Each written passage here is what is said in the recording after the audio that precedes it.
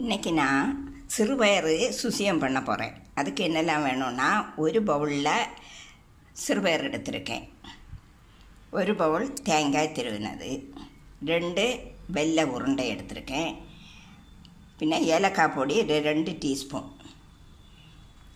இந்த சிறுபயரை வானிலையில் போட்டு கொஞ்சம் சுவக்க நல்ல மணம் வரும், கொஞ்சம் சுவக்க வறுத்து அப்புறமா குக்கரில் போட்டு அரை பங்கு தான் வேக வைக்கலாம். எவ்வளோ சிறுபயர் இருக்கோ அதுக்கு 1.5 மடங்கு தண்ணி விட்டு அரை பங்கு வேக வச்சா போதும். அப்புறமா அதை ஊற்றிக்கணும் தண்ணி இல்லாமல். இது மைதா மாவு. இதை ஒரு அரை டீஸ்பூன் உப்பு போட்டு தோசை மாவு கலக்குது போல் கலக்கி வச்சிடணும். சோர்ந்து வருது, நல்ல வாசனையும் வருது.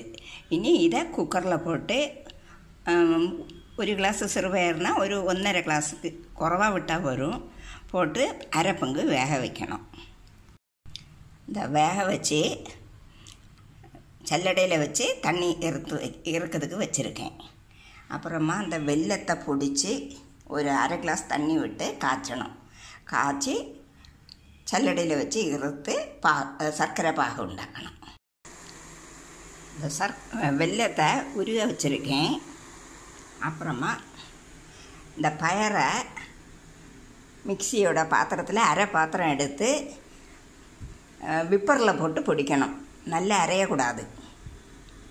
வெல்லத்தை சல்லடையில் வச்சு இறுத்து பாகாவதுக்கு வேண்டி வானலியில் விட்டுருக்கேன்.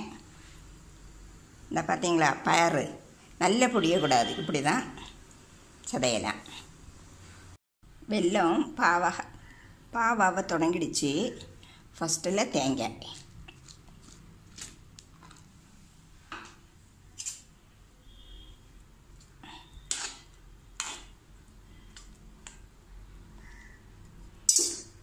அப்புறமா இந்த சிறுபயறு பொடிச்சது அதை போடணும். நல்லா வறண்டு உருட்டி வைக்கிற பருவம் வர சமயம் ஆஃப் செய்திடணும்.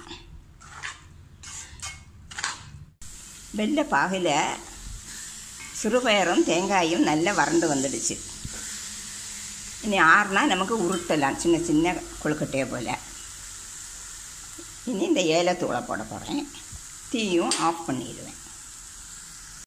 இந்த வறுட்டினதை சின்ன கொழுக்கட்டை போல் உருட்டி வச்சுருக்கேன். மைதா மாவையும் தோசை மாவு போல் கலக்கியிருக்கு. எண்ணெய் சுடாயிடுச்சு. இனி இந்த பாலை இதில் முக்கி போடணும்.